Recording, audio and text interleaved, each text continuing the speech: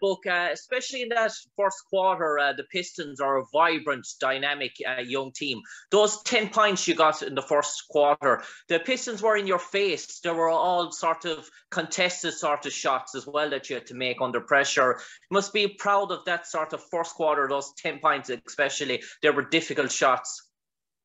Yeah, they've been playing great basketball. I mean, we knew that Coach Mont came in and stressed it to us that, they've beaten Utah and Milwaukee in their last 5 games. And, we know those aren't easy opponents. So, they're playing free, they're playing confident. And, we didn't want to get caught up in that trap of coming out here and thinking it's going to be sweet. So, we just came with, the right mindset and, let the score do what it does. But, we just want to play hard and defend at a high level. Thanks,